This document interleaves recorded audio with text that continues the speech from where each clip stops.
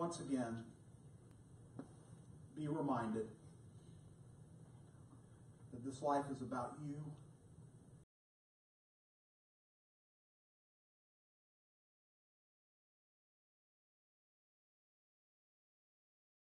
Would you allow us to put everything that would hinder us from focusing on you out of our minds, out of our hearts, and help us to do just that, focus on you and you alone. Well, thank you in advance for what you're going to do. In the name of Jesus, the one who is the Messiah, we pray. Amen. Amen. Well, welcome to part 3 of our series, Big Church. Becoming the church that God wants us to be in the modern world. I want to just clarify something for you, if I can, that when I say that subtitle, Becoming the Church that God Wants in the Modern World, we are not looking to become the hippest, the coolest, the flashiest. What we are looking to be is an effective church that can effectively, through the power of the Holy Spirit, reach people who do not know Jesus and do what the Bible told us to do. You know what the Bible told us to do as Christians, as followers of Christ? To make other disciples. That's our goal. Jesus said, go and make disciples. Now, in part 3, we are going to talk about responsibility. We live in a world, in a culture, whenever something happens, the first question that is asked is this: well, who's responsible for this? And nobody wants to take responsibility, unless, of course, it's something good. And then everybody takes responsibility.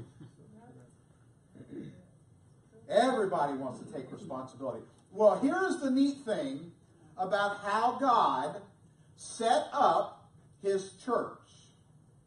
Okay, the power comes from him to do what we have been called to do. But the neat thing is that we know that we do not have to do this alone.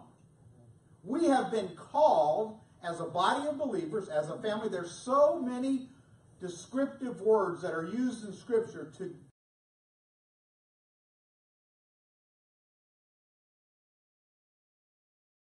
together and individually. Individually, we all do what we've been called to do, and corporately,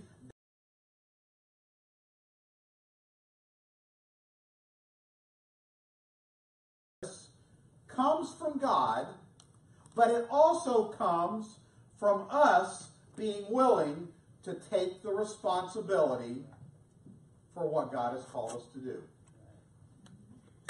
There is no such thing as a sideline follower of Christ. We have all.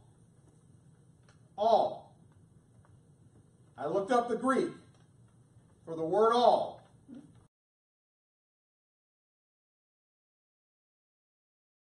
We have all been called to be responsible for proclaiming and fulfilling the call of Christ. Now, we're not going to focus on this passage that I'm going to mention now today, but I encourage you to go home and look it up and read it. But the book of 1 Corinthians chapter 12, Paul, the Apostle Paul, does an incredible job of describing the body of Christ as a body. That we are all different parts of the body that have been called to accomplish different things. Now, some of you may have been called to be a part of the body that you don't like. Well, there's a reason God called you to be that part. Because you are the only one that can do it. We are all different in our calling, but we are all necessary. I want you to hear this and do not miss this.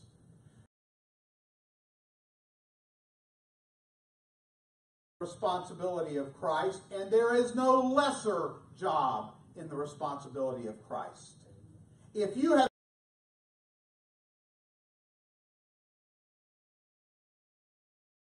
for someone, that calling is just as important as my job to stand up here every week and to teach. Did you get that? That is really good preaching. You need to write that down. In fact, last year we lost a dear member of our church, Gladys Blessed. And she lived in the apartments next door to the church, or right on the other side of the parsonage. And for some reason, I always seemed to be holding the door for her when she would come up to a Wednesday night service or something. And she would in the ministry, and I used to say to her, Gladys, you don't understand. That is the least stressful.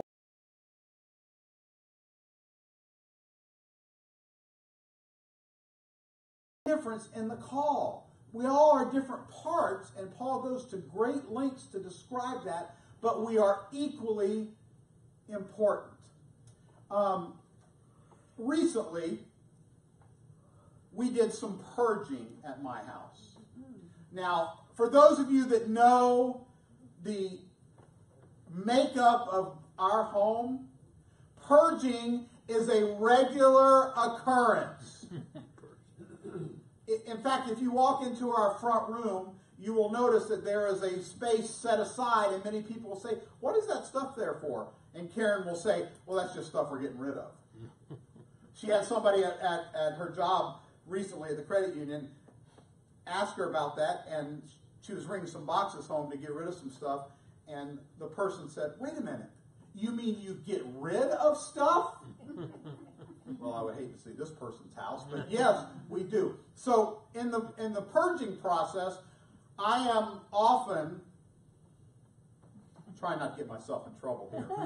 I don't know how good I'm doing. I am encouraged to do the same thing.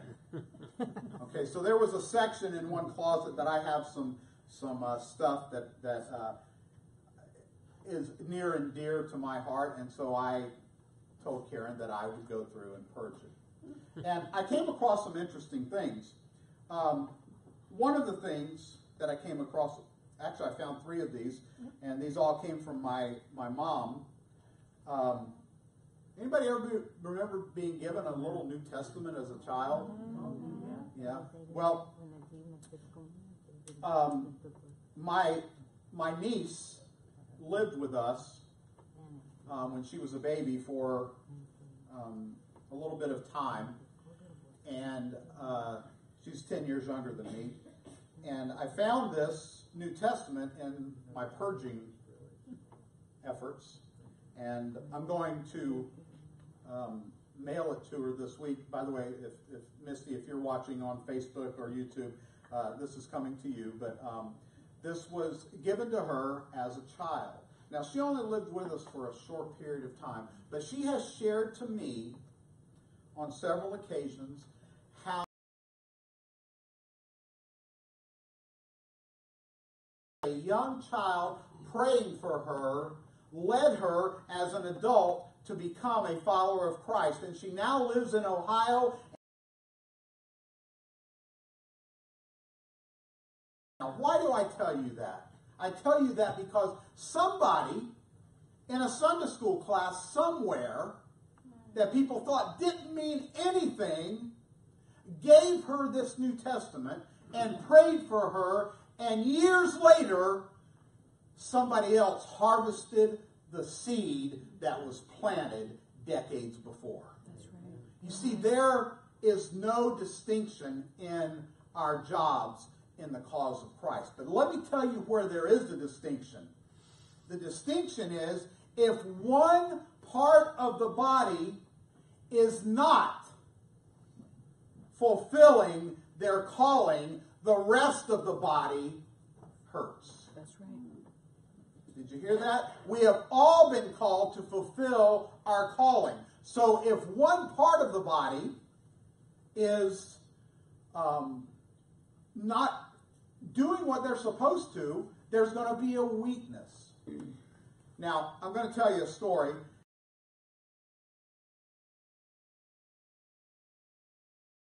Were involved in it, laughed about it. Okay, so it's not me laughing at them. They laughed about it. So our brother-in-law, Greg, Karen's sister's husband. Many of you know we prayed for him last year. He had some very difficult health issues and ended up having to have part of his right leg amputated. And he's doing fine now. His body's healing, and they are recovering through the grace of God with this. Well, back at Christmas, they made their first attempt to come to our house for Christmas dinner. And we had thought up this whole plan of how to get him in the house, but he had his own idea. Okay, so I'm going to skip all of the details and just say that when he went to try to get up from where he was to get back in his wheelchair, his natural instincts kicked in, and guess what he tried to do? He tried to push up with his right foot. Did you get that? His right foot wasn't there. Now, he and his wife laughed about that. Karen and I were like, should we laugh about this? And they're like, no, it's funny. Laugh about it. It happens all the time. What an attitude, right? But here's the deal.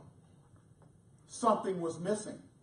Something was not functioning like it was supposed to be because it was not there. And so the rest of the body had to compensate.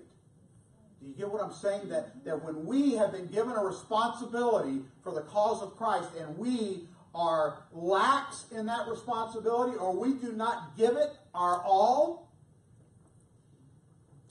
then the rest of the body has to pick up and has to compensate for that. And that brings me to this thought, that if God has given you, not if, God has given you a responsibility. And when he gives you a responsibility, you know what your responsibility is? To do it with everything that's within you, and to do it in such a way that it will bring honor and glory to him. Now, none of us are perfect, so we're not going to do things always to perfection. Pastor Jay made a comment a few minutes ago about me so eloquently saying something. Let me ask you something. When was the last time you heard me eloquently say anything? No amens, please. We have been called to do what God has called us to do to the best of our ability, to give it our all, and so that he will receive the glory and the honor, not us. That's what we have been called to do. So, today, let's talk about sharing the responsibilities of our church. If we are going to be all that God has called us to be, then we all have to figure out what our responsibility is.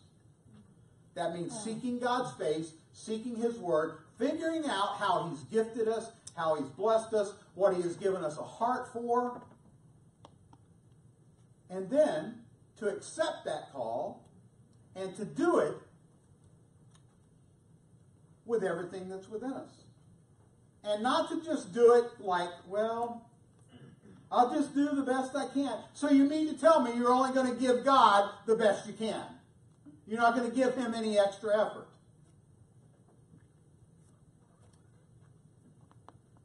See, God believes in personal responsibility. He absolutely does. And he's asking us to do that. So, how can you share in the responsibilities of your church? If we're going to be the church that God wants in this modern world in which we live, which I will tell you, it is becoming harder and harder, more difficult and more difficult to reach people. There are so many things pulling people away from church, so many things pulling people away from worshiping. It's becoming more and more difficult. But God's not done with us. He's got a plan. So how can we do that? Number one, if you're taking notes, write this down. The way you can share the responsibility of your church is by praying for its health and its growth. Okay, how can you be responsible for your church? Last week I said the greatest thing you can do for me as your pastor is to pray for me. The greatest thing you can do for your church is to pray for one another. Before I elaborate on this eloquently, thank you, let's turn to Scripture.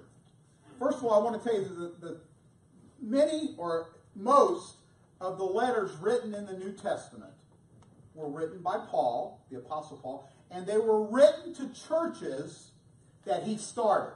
He wrote those letters to give them instruction, to give them correction, and to give them encouragement.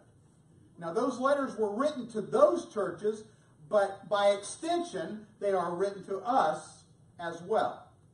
So when we read 1 Corinthians, 1 Thessalonians, Galatians, Ephesians, Philippians, Colossians, when we read those books, we have to understand that those are words from God to us as a church, how we should function. So, let's talk about praying for our church. I'm going to give you just three passages here. First of all, 1 Thessalonians, again, a letter to a church. Paul says, we are writing to the church in Thessalonica, to you who belong to God the Father and the Lord Jesus Christ. May God give you grace and peace. We always thank God for all of you and do what? And pray for you constantly. And then again in 2 Thessalonians chapter 1, verse 11, he said, so we keep on praying for you, asking our God to enable you to live a life worthy of his call. May he give you the power to accomplish all the good things your faith prompts you to do. And then finally in Colossians chapter 1, verses 9 and 10. So we have not stopped praying for you since we first heard about you. We ask God to give you complete knowledge of his will and to give you spiritual wisdom and understanding. Then the way you live will always honor and please the Lord. Your lives will produce every kind of good fruit. All the while you will grow as you learn to know God better and better. There is no greater responsibility in the Church of Jesus Christ than for you to pray for the church and to pray for one another. Now, let me explain to you what that means.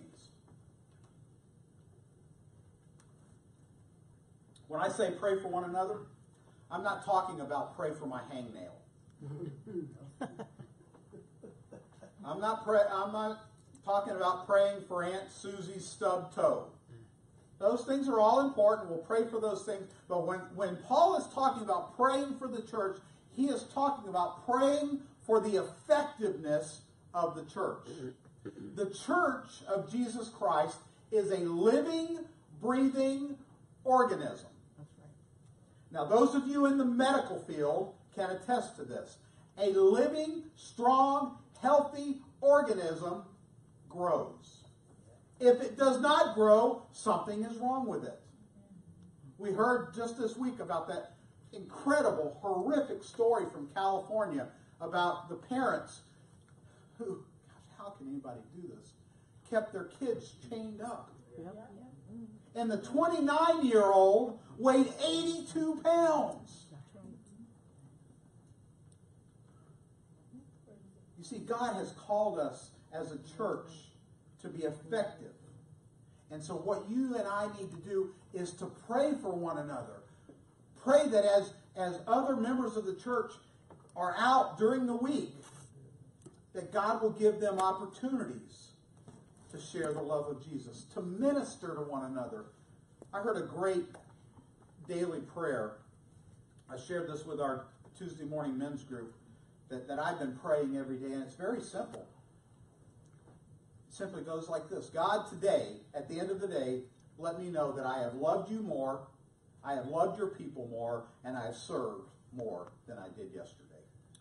Imagine if every person, everyone who calls himself a follower of Christ did that, how much of a difference we could make in the world. That's right. You know, it doesn't take a lot of money or resources to love God, to love people, and to serve people. It doesn't take a lot.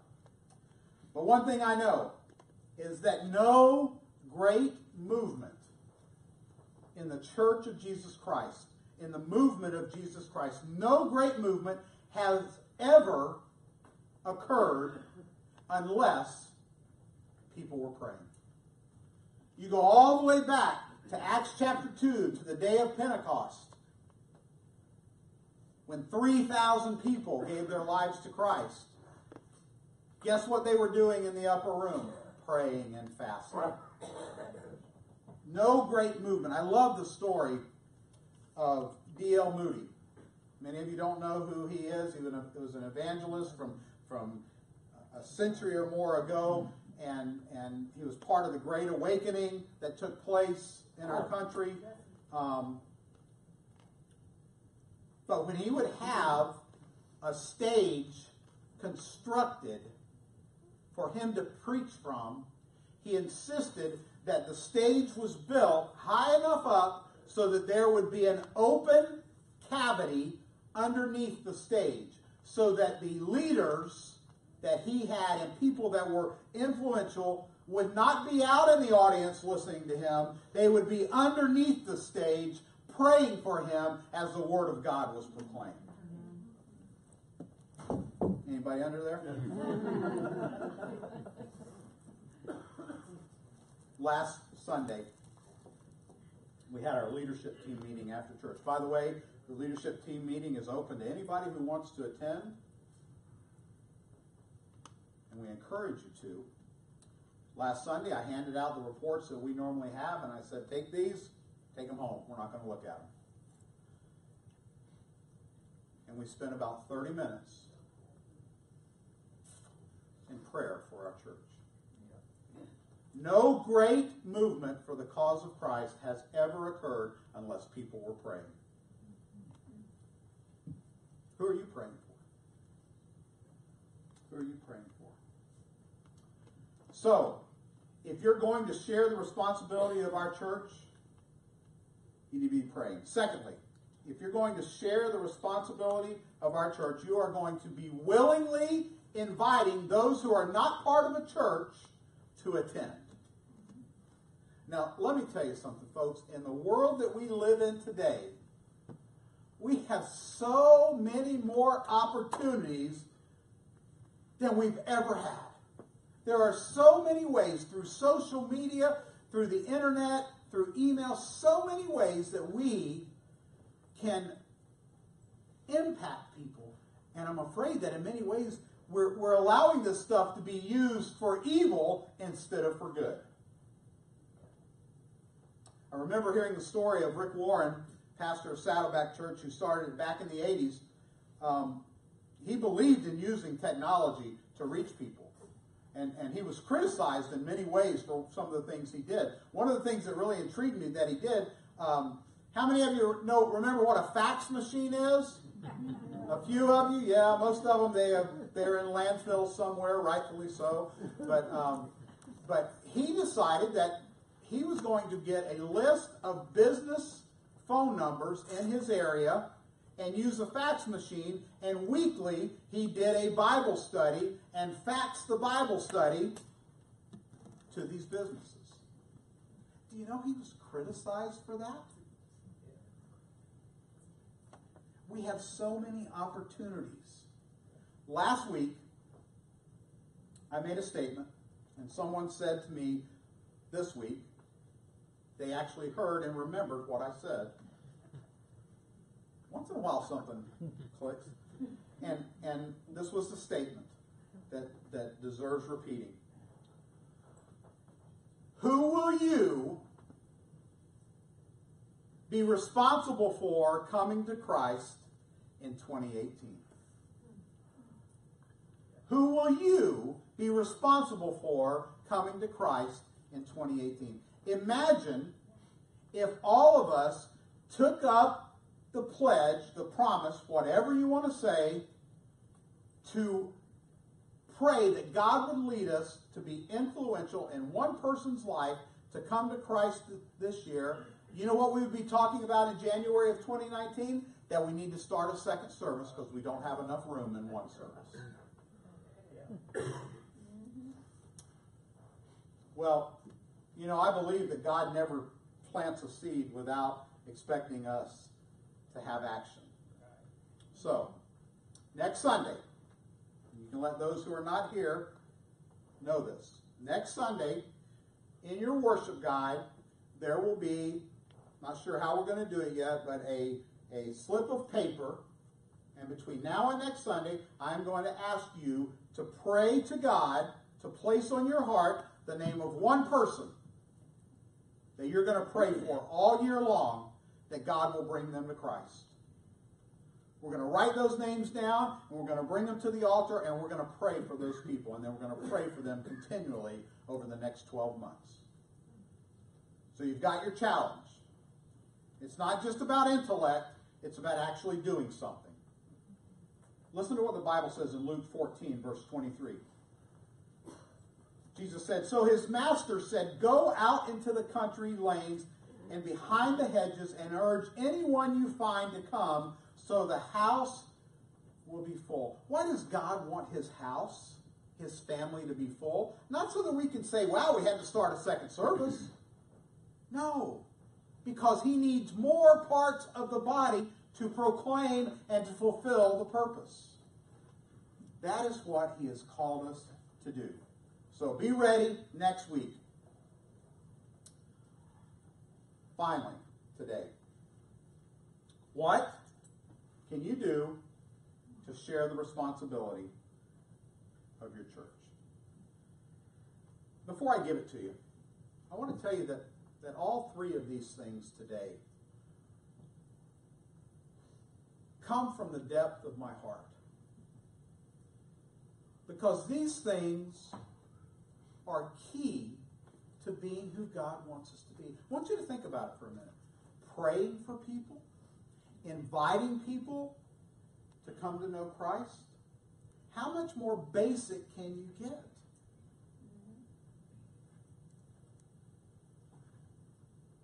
Do you have kids or grandkids that you're praying for? That ought to pull at your heartstring just a little bit, huh? Well, the third thing is that when we pray for people and we invite them and we get them here, what do? What do? Write this down. You warmly, underline warmly, circle it, highlight it, welcome those who visit. Romans 15:7 says, "Therefore accept each other just as Christ has accepted you, so that God will be given the glory." You know, as a pastor, I receive I'm just inundated sometimes with church stuff. You know how it is. You know, if you're in your business, you're inundated with your business stuff. Well, I get so much stuff from church organizations, and I get a lot of information about people who visit churches. I love the ones that say, "Well, I pulled up to the church, and on the church sign it said the friendliest church in town. And I walked in, and I wanted to turn around and say, well, that's obviously the first lie I've heard today." You see, we, according to Scripture, have been called to warmly welcome those who are honestly and earnestly seeking God into the family of God. So how do we greet people? I want to give you just some basics here. Okay, it's kind of like a 101 on greeting people. First of all, with respect and gentleness. Let me tell you that you've got to be sensitive to this, because there are some people who visit a church that the last thing they want is for people to swarm on them.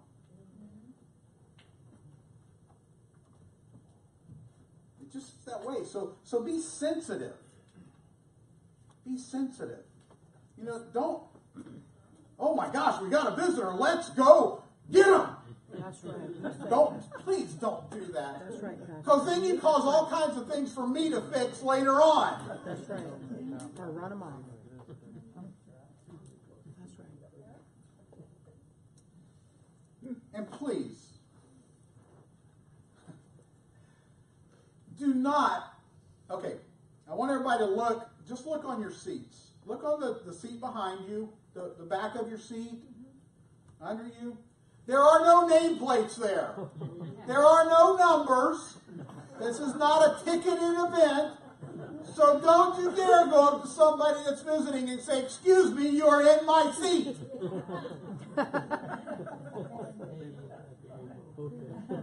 You know what you should do instead? Yeah, you took my. You should say, "Hey, I see you guys are visiting today. I don't want you to sit by yourself. If you want to, why don't you come sit with me?" Wow, what a novel idea. Let's take it a step further. Ask him to sit with you and say, oh, by the way, you got any plans for lunch after church? How about if I take you out to lunch? Oh. Whoa, wait a minute. We just stepped over the line now. Now, I know what Tim did now. Now he's getting into our wallets. You know what? I tell you what. This is dangerous, but I feel God is good. He's going to take care of it. If you invite somebody to lunch and you can't pay for their lunch, send me the receipt. Pastor Jay will reimburse you.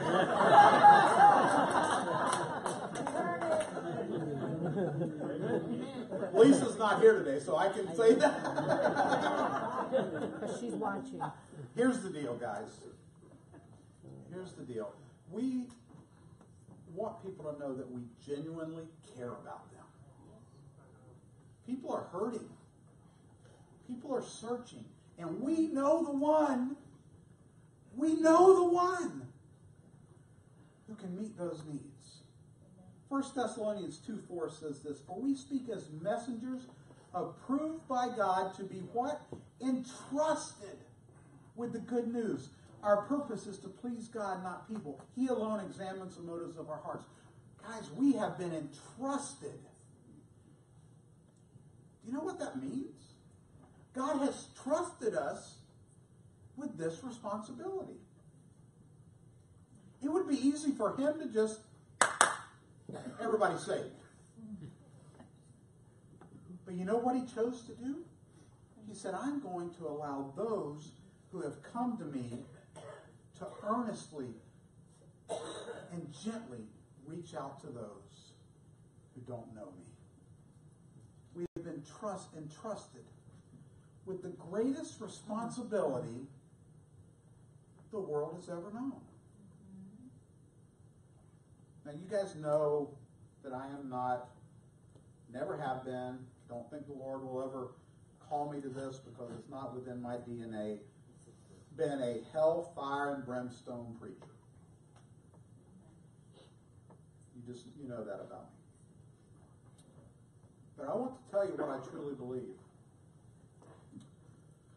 That there are people in our lives that are headed straight to hell. That's right. Because we refuse to open our mouths, we refuse to get involved in their lives, and we refuse to love them the way Jesus would love them.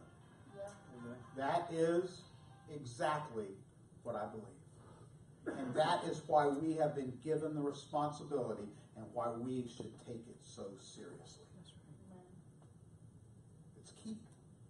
It's key to being the church that God has called us to be in this modern world. You and me, plus God, make a majority, and we can do this. The question is, will we? Let's pray. Lord, you're so good to us. You're so wonderful. We thank you, Father. We thank you that you have never given us instructions without